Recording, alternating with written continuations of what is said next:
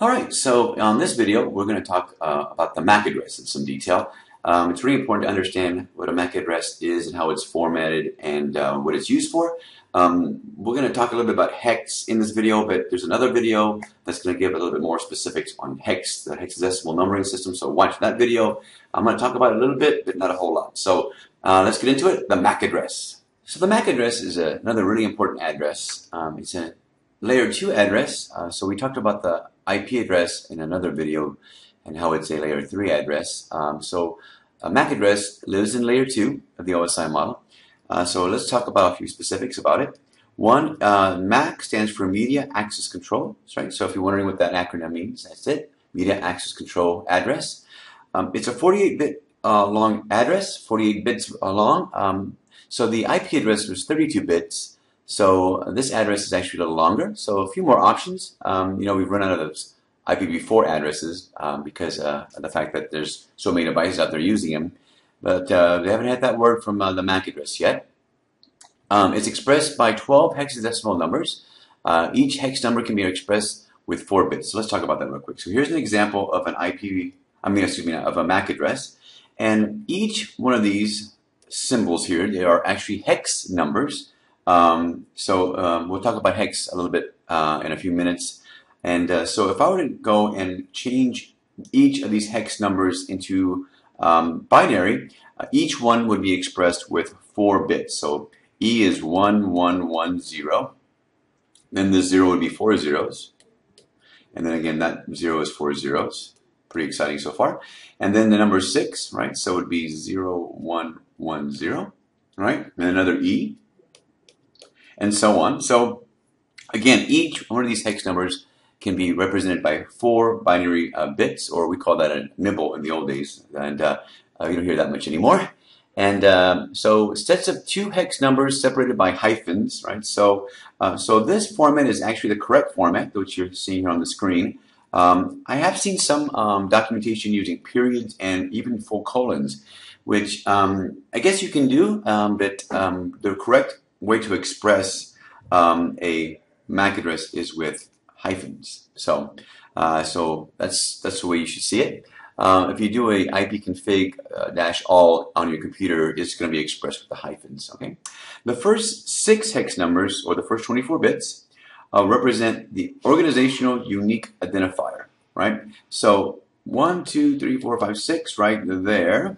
These first 6 hex numbers, or 24 bits, are the manufacturer of the device itself. So this is a NIC card right here, right? This is a NIC card. And this NIC card has a MAC address that has been programmed into it. We'll talk about more of that in a second. And whoever made this card, let's just say that 3Com made this card, right? 3Com. So these first 6 numbers would represent the manufacturer. The rest would be a random set of numbers to make it unique. And when I say unique, let me just say real quick that we're right there. Unique. So the MAC address is a unique identifier that is burnt into the NIC card. So it's programmed in this NIC card. We're going to talk about that more in a second. Unique meaning no 2 NICs can have the same MAC address on the planet. Okay, so it's very important that you know that these MAC addresses are unique on the whole planet. So no 2 NIC cards will have the same MAC address.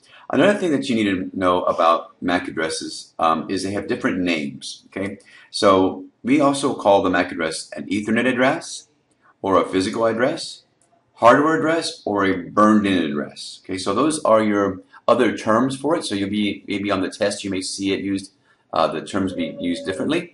The one I want to talk about is burnt-in or physical. So I'm going to talk about those two. The reason why we use that terminology is because this NIC card, when it was manufactured, this address was actually programmed into what is called a double EEPROM, which stands for electrically erasable programmable read-only memory. That's a mouthful there.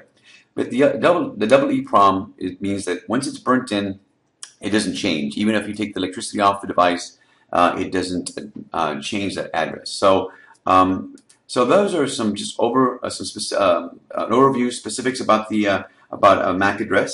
It's important to know that for the test because the test is going to ask you how long it is and things like that. So make sure you know that.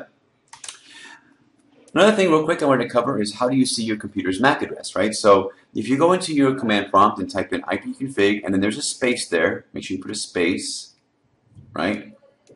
And then all, you'll get this will display on the screen, and right here it says physical address. And if you look down here, there is your MAC address.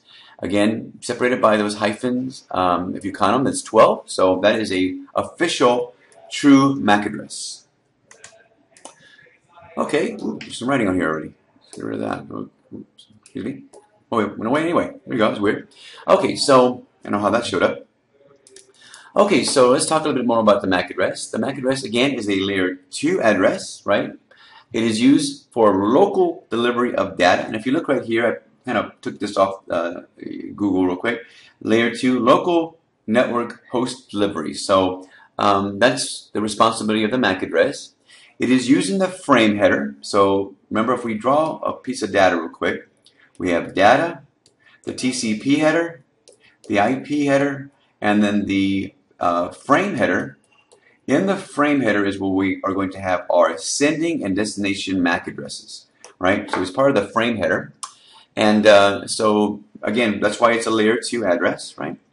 Another thing about the MAC addresses you have to know is you have to make sure that when you take the test, they may have questions, or the certification test, they may have questions and they'll say, is this a valid MAC address? And what they'll do is they'll be looking to see if you really understand the numbers used in a MAC address, the hex number. So real quick, I'm going to make a video on hexadecimal, so watch that video later. But a real quick overview. Hex is a numbering system with 16 characters, right, from 0 to F. Right, so these are all valid hex symbols that are in the hexadecimal numbering system. So notice I even put this in red. These are the only characters that can be used to express a MAC address. So notice down here I have a MAC address, right? And that is a valid MAC address. All those symbols that are in there are in that list above. And then over here I put another MAC address, and these two symbols obviously are illegal. There is no G and H in hexadecimal. So it's important to be able to see a MAC address and say if it's valid or not for the test. So these would be two examples. One is good and the other is not. Okay, let's talk about how a MAC address works. So remember, we mentioned that it is a address used locally on my segment. So this would be my local segment over here, and this over here is the internet. Right, so it's outside my network. And so what I've done is I'm going to explain how a switch, so that's a switch right here, right, how it learns, excuse me, how it learns MAC addresses, and then how computers send data with MAC addresses. So here we go. So let's start with a quickie example. So let's just say this computer here wants to talk to this computer here, okay? So let's say I'm going to ping it. So I'm going to type in ping, right? I'm going to use the ping command in my DOS prompt, and I'm going to use this address right here, ping 192.168.10.40. So I put in that address and I hit enter, right? Well, inside this switch is a MAC table, right? We call this the MAC table. And it has two columns, a port column and a MAC address column.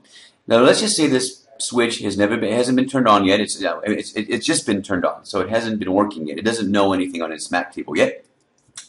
Since this computer has never communicated with this computer, it doesn't know its MAC address.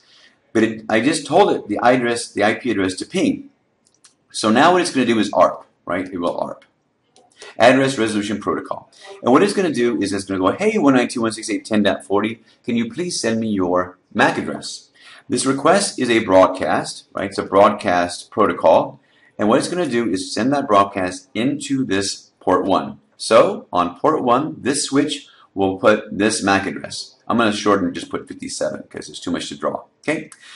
So it enters into the switch. Because it's a broadcast, this switch is going to flood out every port except the one it came in. So it's going to flood this way and it floods this way. Well, so this device, this router here will hear it, but because it's not that IP address I'm looking for, right, it doesn't respond back. Well, this is the IP address I'm looking for, and this one says, yes, no problem, I will send you my MAC address. So now, this device sends the MAC address back, right? So when it enters into this switch now learns this MAC address, or essentially the whole thing, but I'm just going to put 1F here, right? And then the data goes straight back to the computer. Notice how it didn't flood again, right? It didn't flood because this switch knows the MAC address of the port 1 already. So it didn't have to flood that out, okay? So now, once it has its MAC address, the two computers can talk to each other, no problem, right? So that's how a MAC address is used in a local segment. And then I'm going to do a real quick one more explanation. If you look at the IP address video, you'll see how a MAC address, how a computer with an IP address realizes that it's trying to communicate with a computer not in its network. Okay, so watch that video for a little bit more information on that. But real quick, this computer wants to talk to this computer. These two computers are not in the same network, right?